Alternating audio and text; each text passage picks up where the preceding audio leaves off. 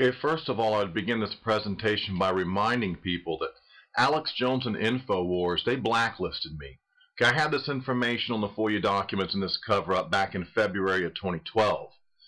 When I started writing about Alex Jones would not discuss or talk about this, even though all the information was forwarded to him.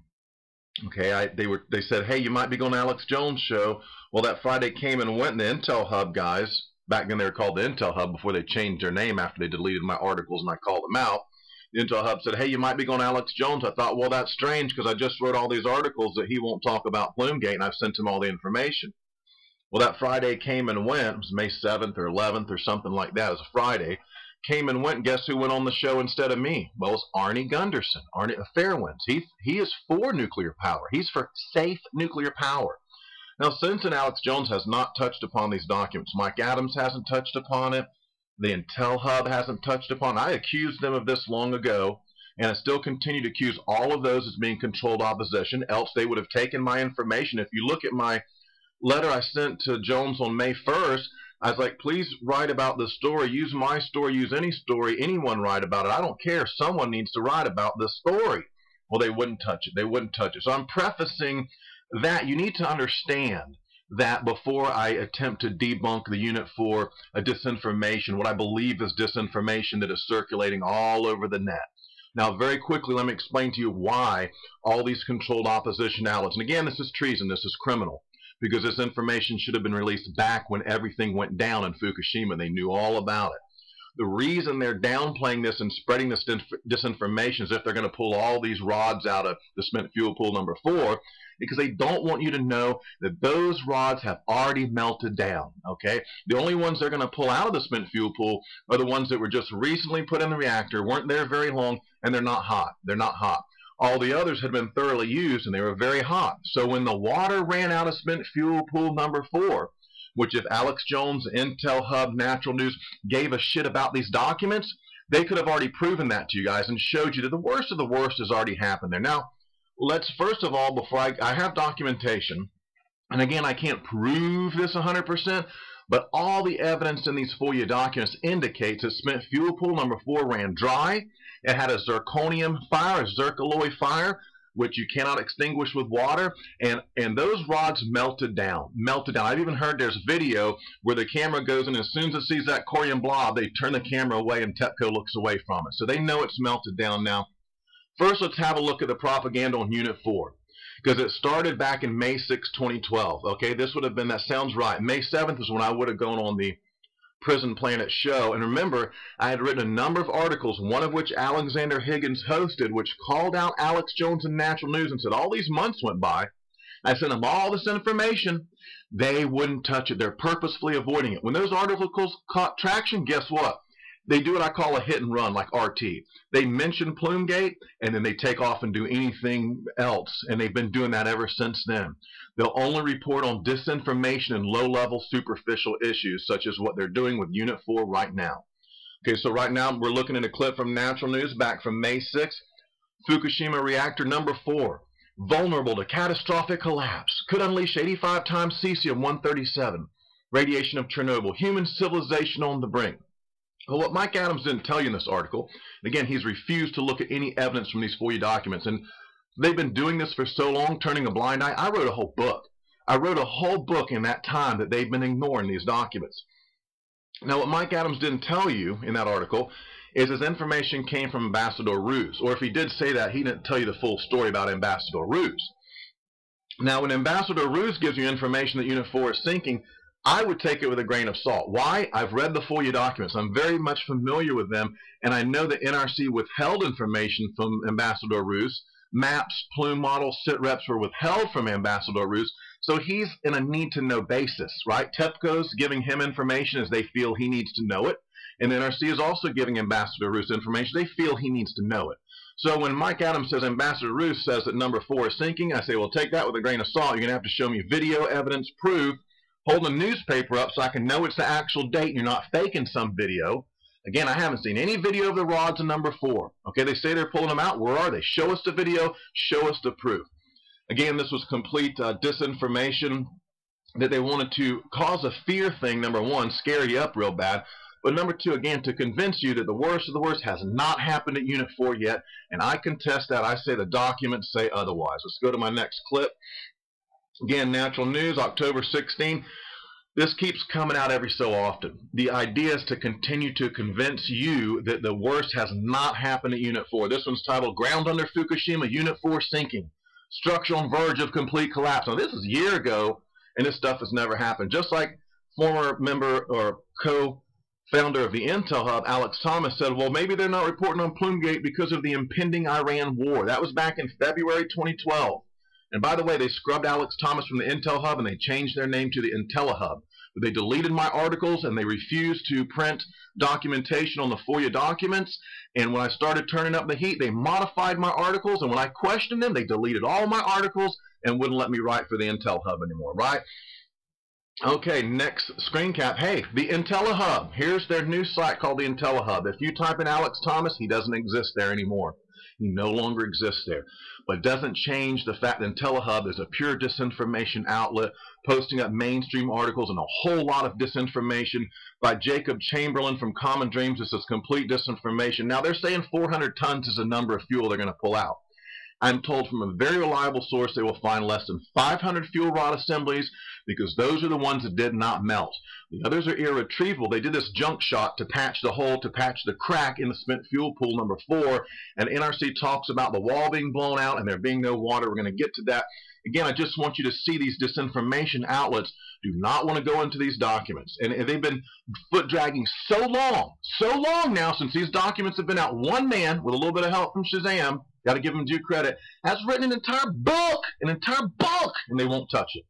It's criminal. Alex Jones is criminal. Intel Hub is criminal. Natural News is criminal.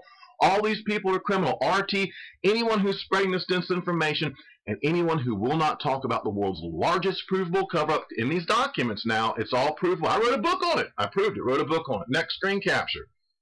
Okay, again, radwatch.info, very questionable Facebook page, I'm told. And here goes. Dangerous operation at Fukushima reactor number 4. Could ignite atomic chain reaction. IntelliHub. Anyone who's promoting this stuff at the very least is extremely ignorant and just regurgitating what someone else has said. You've done no research. You know nothing. You have not looked into the FOIA documents. You do not know in NRC's own words what exactly is going on. And again, right here, the objective is to convince you that, oh, something really bad could happen. And I'm telling you now, it already has. It already has. And you guys are criminal by not fessing up immediately what happened to spent fuel pool number 4. I have pictures of the burn off of the Zerk fire. We're going to look at that too. We're going to have a look at that in a minute. Again, Fukushima apocalypse. Years of duct tape fixes could result in millions of deaths. Could? Well, that's already happened, RT. See, RT won't talk about the FOIA documents. RT won't talk about the cover-up in the FOIA documents. Adam Kokesh on the RT, he won't talk about it. Adam Kokesh goes on Alex Jones. Alex Jones won't talk about it. Mike Adams won't talk about it. Mark Dice won't talk about it. Do you guys see this whole disinformation ring? As I've accused them of since February of 2012, they will not report on this information. Even when you condense it, hand it to them on a silver platter and say, here's the information. Hey, put your name on it. If you look at my I think it was March 1st that I sent to InfoWars writers, I was like, put your name on it, take it. I don't care. Someone's got to write on this. I'll try to include that screen cap in with this particular video here so you can see how long ago I sent this information. I was very magnanimous. I was like, I don't care who writes about this. Information needs to get out. Right? That's why my book is free, and I did all this work for absolutely free for the kids, for the children, not for the adults who seem to be screw-ups in this planet right now. Here's another one that Christina Consolo sent me. I keep trying to get with these people and say, look, if you would just read through these documents, if you would read my book, you could start talking with a little bit more, confidence in that you know what you're talking about. If you're just regurgitating what you read from somewhere else, which all these articles is the same thing. One person writes these articles and it's heavily promoted. If you haven't noticed that, you're not reading the articles and you don't know about Plume-Gate, so you can't do a comparison look and say, hey, something's not adding up here, right? You have to read my book. I'm telling you, and I don't want to be famous. It ain't about credit or me, everyone reading my book, and, oh, Patrick Penny wrote a great book. That ain't it. I want to shut down nuclear power. I go back to doing music in my middle bedroom and forget the world, like the Boston song says, right? I hide in my music and forget the day or the world. That's in this Boston song. That's what I want to do. Okay, here the one this morning that got me impetus to get me in here. Alex Jones, who blacklisted me from his show, will not report on the FOIA documents. He's perpetuating the same disinformation. 1,300 fuel rods to be extracted. Hey, I got news for you guys, and I'm telling you, I stake my reputation on it. There ain't 1,300 to be removed, because in the documents, as we're about to see, that thing caught fire, and I'm gonna read to you what happens in a zirc fire, in a zirconium fire. It's very interesting. It's absolutely super fascinating. Okay, now let's look at the evidence, folks, and let's begin to do another episode of Debunk the Disinformation Outlets. Okay, from March 16th, from Linda Howe. Let me read to you what she says, and this is consistent with other emails that voice the same kind of concern that's going on. The U2 containment may be in better shape than previously expected. U4 situation is deteriorating. Spent fuel pool water inventory is lost. Japanese military had planned to drop seawater over Unit 3 and probably Unit 4 yesterday, but this plan was abandoned due to high dose rates. The dose rates around Unit 4 make entry impossible at this time. Hey, that's so important, because when the water runs dry and those things heat up, what happens is they expand, they burst, and you have a zirconium fire. The cladding of these fuel rods is a credit card thickness zirconium. Once that catches fire, it's like magnesium. If you've ever seen magnesium burn, my dad's a nuclear physicist himself. He used to bring home from the lab magnesium. It'd be in a rolled up form like a little strip, or it'd be ground up granules in a powder type form. And the magnesium, we would put it on a brick outside in the front yard. We lived out in the country, so nobody's around. We could do these things, and my dad would be out there showing us. And we light the magnesium. It took a bit to get the magnesium to catch fire, kind of like a sparkler. But once you got it to catch fire, that stuff went off and it burned and burned. You could put water on it. It's very difficult to put out. And zirconium is very similar. It burns like a forest fire. From the point where it initially bursts into flame, it just spreads out from there and travels down the length of the fuel rod, consuming the zirconium cladding. And then you got a real problem, because that stuff gets so hot it begins to melt, and you have a mixture of zirconium and the corium and the uranium. It's a real mess. You can't, like they're saying they're going to retrieve these fuel rods. You can't once they've melted. You cannot. You cannot. Okay, next screen capture from the 15th.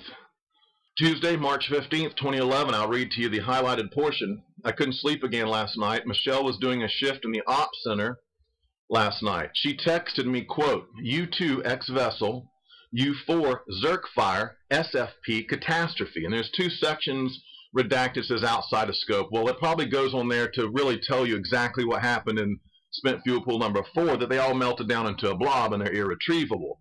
So here's the important part.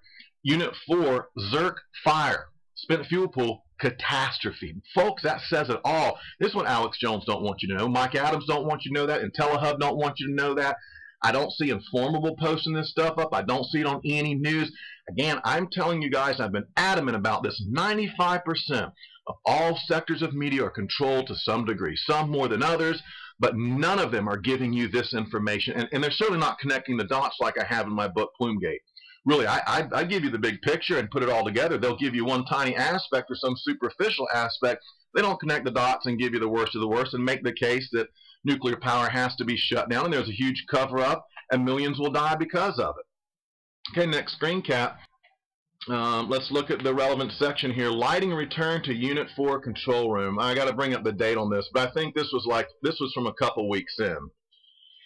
And I just wanted to show you, I think this was like March 24th or something like that. In any case, I have evidence where 2, 3, 4 weeks in, they still don't have power to these particular units, 1, 2, 3, and 4. They're bringing in a main thing of power, but to get all the electrical components and switchboards, it's impossible. It's been salt water, inundated by salt water.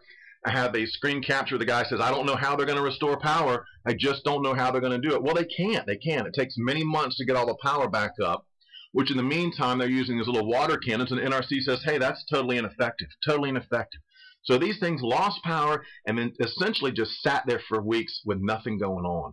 Okay, the water sprays and the helicopter drops, ineffective, totally ineffective.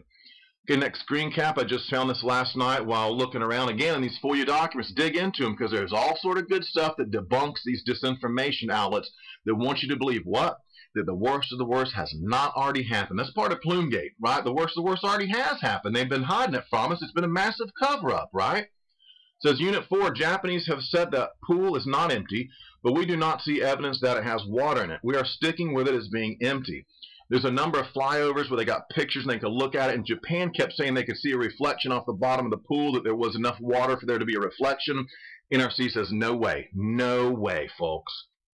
Okay, now let's look at some documentation where NRC officials are actually discussing the sublimation of that spent fuel pool down through the flooring of the spent fuel pool, through the concrete, through the rebar, and it melts down at a certain rate per hour in number of inches per hour, burns, it's so hot, 5,000 degrees, it burns right to that, down onto the torus where there'll be a major release of radionuclides, and they're very concerned about this. Let me read to you what Dave Weller says.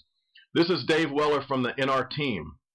The other supposition had looking at those is there's a potential that as the core is in a dry pool or in a dry area, it is interacting with concrete and other materials. And you can be seeing some interaction there that generates a little bit of smoke. And that might be what we're seeing. Mike Weber.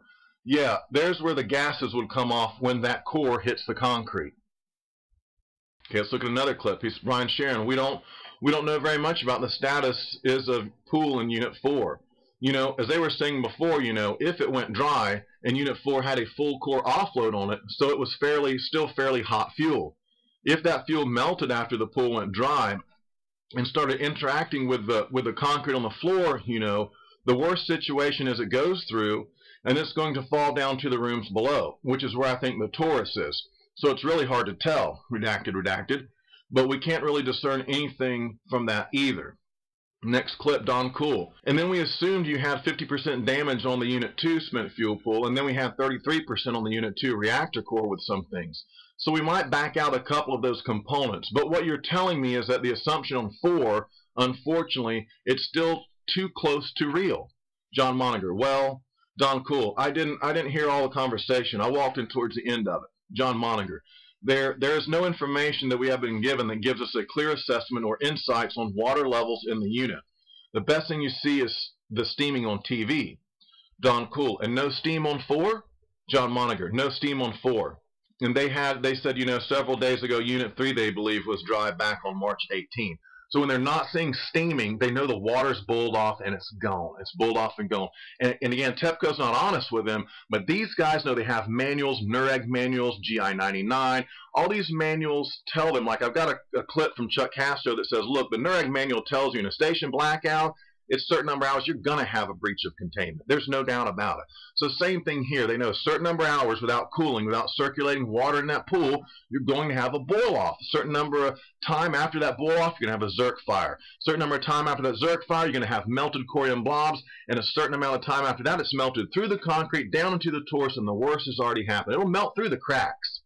Okay, and there's evidence in these documents they did a junk shot and poured this stuff in there to try to seal up the pool so they could get water in it. Okay, next screen cap, Don Cool. The calculation that we did, this was the calculation done back on Wednesday with everybody grumbling at us about, oh, you're being unrealistic, you're crazy. Why don't you do 100% of the fuel in pool number 4 being melted? Question mark. But that sounds like what you're describing to me. Now, maybe we don't inaudible some of the other components. John Moniger, right. Don Cool. But the component of Unit 4 that we included was 100% fuel destruction on the Unit 4 pool if the pool was right, so you'd have an unfiltered release. Very critical there. It shows you they're adamant that pool's been empty and all that fuel is melted. And they're going to be doing modeling and looking at it as if that has actually happened. And I got plenty of evidence of models that are based on 100% of the fuel destruction in Unit 4, like the guy says here. You'd have an unfiltered release. Prior to March 18, but actually March 18 out here in the morning, you know, which is about 48 hours ago, has been dry. Don Cool, as of 48 hours ago, John Moniger, greater than 48 because that's when they would have told us. Dave Skeen, and that's why they wanted to spray Unit 3 because they thought it may have been dry. John Moniger, right. But what they don't say anything about is there's been no steam off of Unit 4 for days. John Moniger, right. And they told us that they're working Unit 4 also, you know, with the fire trucks and the spray systems, etc. But the big thing is, you know, they can work them, but they're not effective, right? And that's in my highlighted section. It shows you, yeah, again, many times they say that stuff's not spraying with the fire cannons, you know, hoses and the helicopter drops that don't do nothing. Unit 4's been dry for days, no steam for days, folks. You cannot have a spent fuel pool sit there with rods that have been used in it with no water for days. No, it just doesn't. The laws of physics say that's not how it works, really. Okay, next screen cap, Dave Skeen. Yeah, well, I'm going to go back to, we haven't seen any steaming coming out of Unit 4 since early in the event. which leads us to believe that there's no water there to steam. John Moniker, yep, we agree with you. So the only thing I'm saying is, you know, we would be interested in the calculations, but we've got to be extremely careful what we do with them. Dave Skeeton, yeah, we'll leave that up to you, but we'll get that information for you guys to have in your pocket anyway. Okay, so they know it's out of water. They know what the reaction is. They can do the calculations and show how much has been released and then it burned off and then it melted and what have you. But be very careful what you do with that information. It is not to reach the public, right? Even to the point now where I tell you this disinformation ringing out there. All these places pushing that these rods are going to be pulled out, they're all disinformation outlets. Trust me on that one. And we will find, time will tell. Time will once again, I mean, gosh, how many times I debunk this stuff. Once again, I'll be proven right when they don't pull out 1,300 rods. It's impossible. Okay, next screen cap, Brian Sharon, Marty Virgilio. But that's pulling on the piece of what was part of it. It's not a substantial drawback of the case because, quite frankly, we still think 4 is a melt on the floor in there. Okay? We still think 4 is a melt on the floor in there. Okay, down at the bottom, Don Cool goes on to say, yeah, let me explain that quickly. That got started when we said, if NERC runs the melt core worst case, can you get big numbers on the West Coast? And what might be a more realistic way to model what might happen? And Kathy Gibson put together 3 different possible options for how you would do that. So they're worried about, you know, that melt core is going to have a major effect on the West Coast. The REMs, the number of thyroid, the doses to children is going to be very high. And I've showed in my book, Plume-Gate, where they take this modeling, they purposely downplay it. They can model in 4 to 5 days of emissions. They can say spent fuel pool number 4 only 30% burned off. There's any number of ways to get around it. And if they keep doing that and come up with enough different scenarios, one of them will be low enough President Obama can come out and say we don't expect harmful levels of radiation. That's how they do it, folks. It's criminal, it's treasonous, just as it's criminal and treasonous to deny the American public this information like these disinformation outlets are doing right now. Okay, here we go. This is about a lube oil fire, but they talk about Unit 4. Larry Camper.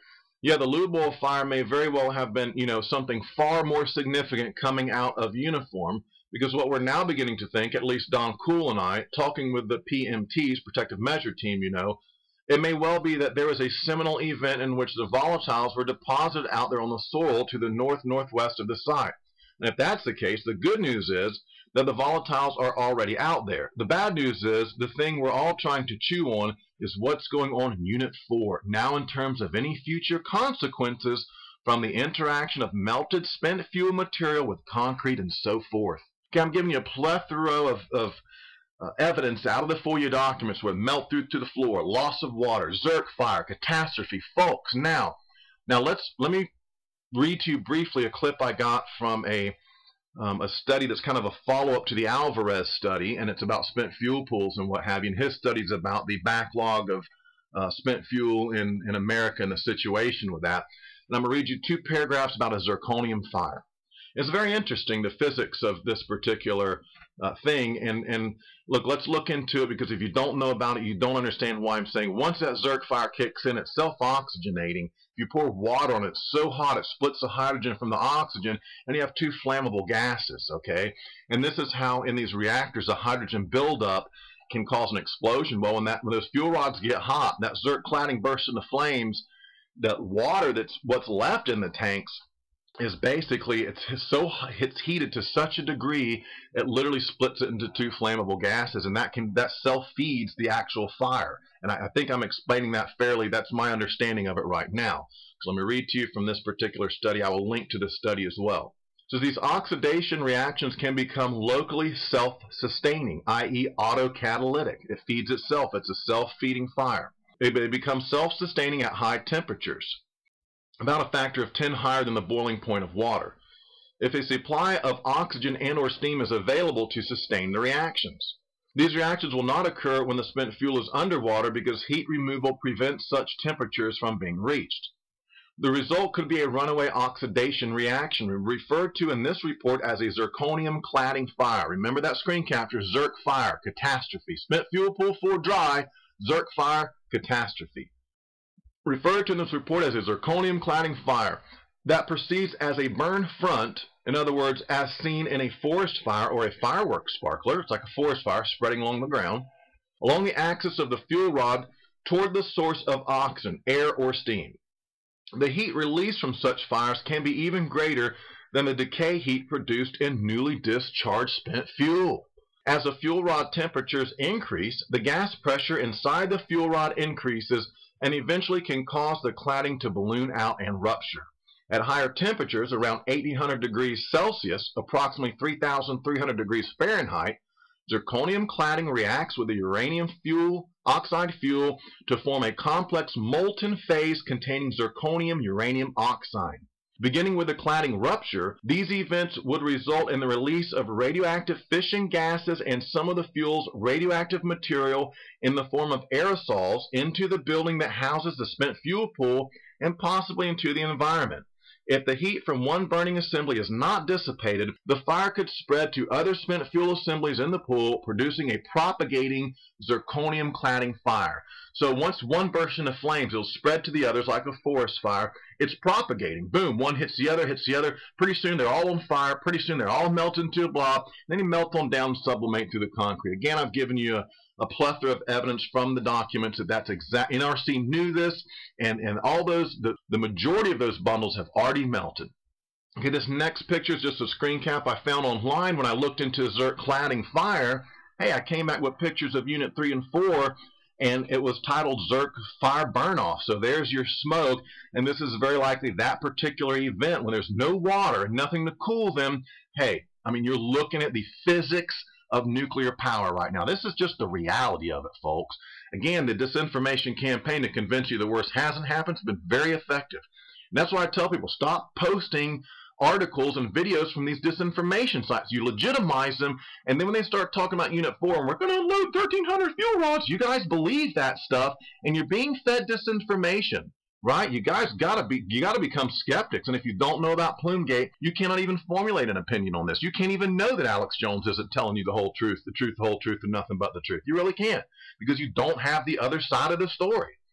Okay, this next screen cap is from my mentor and my expert consultant, Shazam, and here's what we had a discussion about this. And there's a video somewhere out there of the melted blobs, if you can ever find it, but it's very much suppressed, and they don't want this out there. And all those aerosols already leaked out. We've been inhaling this stuff since for over 800 days now, xenon and other radioactive gases. And Shazam says the new fuel that was to go into the reactor is all they're after. They're going to find less than 500 assemblies out of 1,700. So they're going in there to retrieve the 500 ones that were just recently put in the reactor. They weren't down there very long, so they're removed before the decay heat becomes extreme. Okay, so they can drop them in the pool. Those might have been in the reactor for a short enough period of time. You can pull them out, and without the water circulating around them, they're still not going to overheat. Now, you know you can hold a fuel rod before it's inserted when it's brand new. You can hold one in your hand and it's not going to hurt you or do anything to you. Once it's been activated for some time, then it becomes really radioactive and the temperature increases. Next screen cap, Shazam goes on to say, it wasn't hot, no residual heat, no cladding would have melted, so therefore it's still intact. He's referring to those 500. The other went corium, that means it melted into a blob, leaked out, patched up the leak. That's that junk shot I was telling you about, and I'll get evidence on that as time allows. Filled with water, and public drinks the Kool-Aid. Again, that's the end of basically my presentation. I would remind you one more time, if you want the truth, you're going to have to look for it. You're going to have to work for it. You're going to have to earn it. You have to earn it. And you'll never know the truth if you rely on someone like Alex Jones. I told you he blacklisted me. He has Arnie Gunderson. Gunderson says he's read the FOIA documents, but he won't reveal to you what I have. They won't connect the dots. I wrote a book in all this time, guys. Since February, I just started writing a book, and I finished it. And so they don't have any excuse. And again, I'd like to say one more time, I'm offering you information that counters. It says, look, if you look in the FOIA documents and read it, it says one thing. If you listen to Alex Jones, Natural News, Intel Hub, RT, and all these other people, they don't know what they're talking about. And at some point you say, look, it's not an accident. This is a careful disinformation campaign, because they don't want the world to know. Fukushima was the worst case scenario. The worst that could have happened there has already happened there. The problem is now we need to hold people accountable that participate in this massive cover-up and conspiracy. And, might I add, eventually we need to hold accountable the propagandists, these treasonous disinformationists who have denied from the American public critical information that is of a nature so important.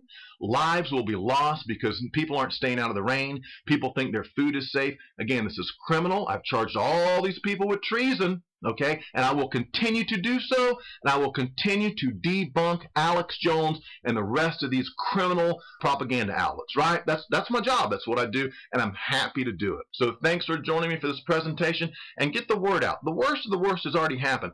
Let's use Plume-Gate. As I say, it's a silver bullet, proves nuclear power's beyond any help. It proves this massive conspiracy JFK talked about. If you want to get the guys who are doing the chemtrails and the GMOs and the war on terror crap and the staged false flags, they're indicated in these documents. It's that they're all working together. These are the same guys, folks. They're all the same guys.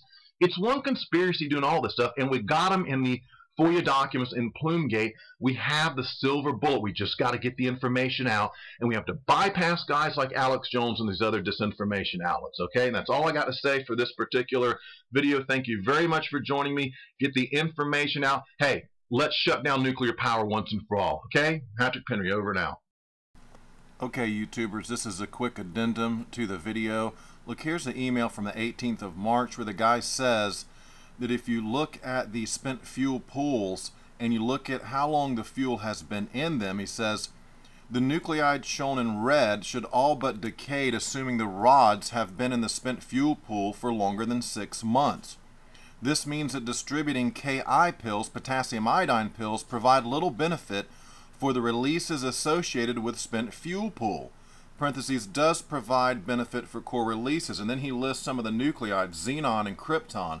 Well, folks, this rings true with the NILU modeling that I took digital pictures of back in 2011. I'm going to show you those pictures along with this video.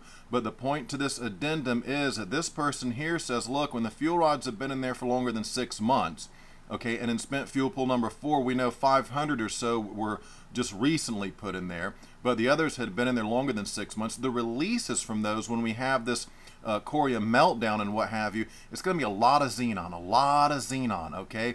And now take a look at the next 3 screen captures pictures I have for you, and look at the xenon modeling from back in 2011, okay? I just wanted to add that in there. Thank you very much. Over now.